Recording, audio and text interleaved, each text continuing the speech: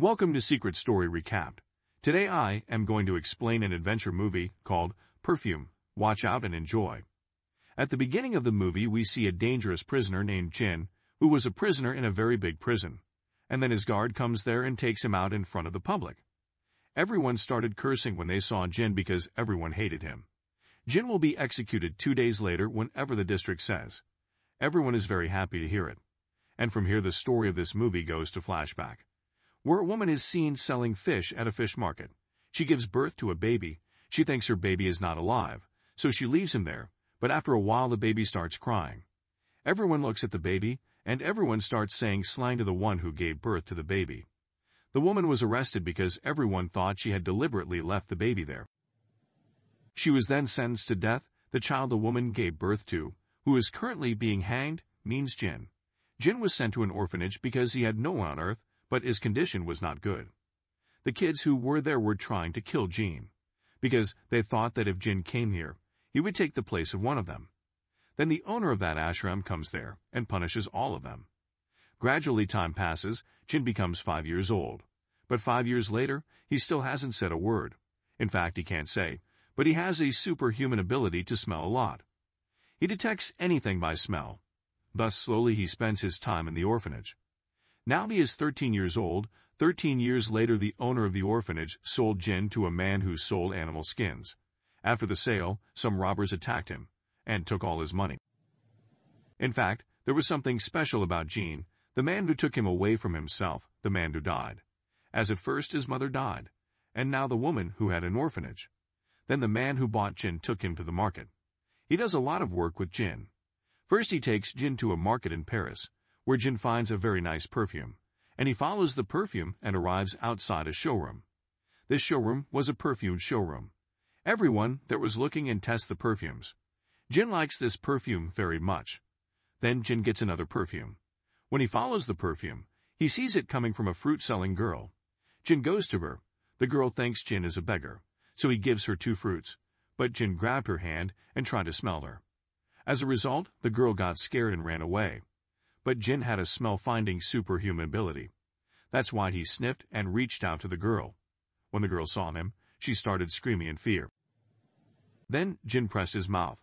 If he keeps shouting, everyone will come here, and hit him hard. After a while, when Jin removed his hand from the girl's mouth, he saw that she was dead.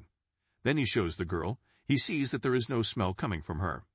There were many people in Paris who made perfumes. One of them was Baldini, a very famous rich man. Now, no one goes to a perfume shop. Then Baldini's assistant brings a bottle of perfume, which he has just made. But Baldini doesn't want to try that perfume, and he tries to make another perfume herself.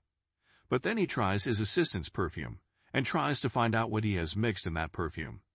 But even after trying many times, I can't find it. Jin came to her house that night to deliver food. As soon as Jin enters her home, he begins to smell all the perfume he has. Jin also smells perfume from Baldini's hands. Then he says that the perfume that Baldini has applied is not good, because he used some superfluous things there. Upon hearing this, Baldini thinks that there is something special about Jin, so he asks him about the perfume formula to take his test. But Jin couldn't answer him because he didn't know how to read. He did not know what does the formula mean, but he will make the same perfume for him as Baldini, and he will make her the same perfume. When he tries on that perfume, he realizes there must be something special about this boy. Then Jin says, I can make a better perfume than this. Then when he makes that perfume, Baldini doesn't try this perfume. He chases him away. When Baldini tests the perfume after he leaves, he thinks that he has gone to heaven. The next day Baldini buys Jin from the man. Then, while Baldini was taking Jin away, the previous man died. Baldini then teaches Jin how to make perfume. At the same time, he also told Jin that there are 13 kinds of perfumes in this world.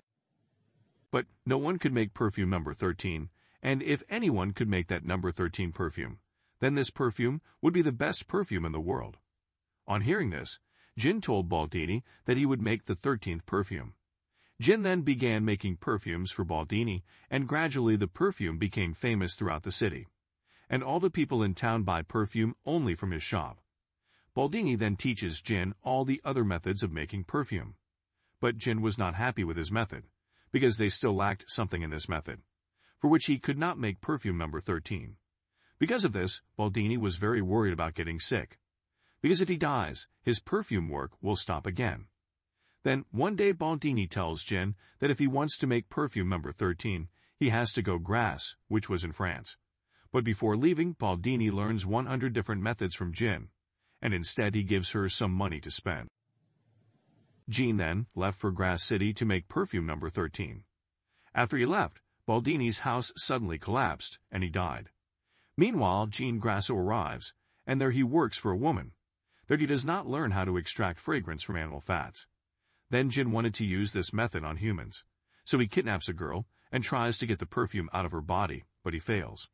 He then kills a prostitute and applies another method to her, this time succeeding in extracting the Jean perfume, because now he has learned well how to extract fragrance from people. Jean then takes out the perfume from the different girls and decides to make perfume from it. That's why he goes to a party, and from there he kidnapped the twin sisters. Then we are shown that Jean has made 2 different scented perfumes. From that we know that Jean has killed those twin sisters. Jean then kidnaps and kills many girls in the city, making 12 perfumes. The disappearance of the girls of the city caused a commotion in the whole city, and everyone started locking up outside their house. The whole city is under curfew and girls are not allowed to leave their homes. There we see a famous responsible person named Anthony. Then an atmosphere of fear was created in the whole city, and everyone goes to the church to ask the Father for help. Just then a man came running up and said already found that guilty.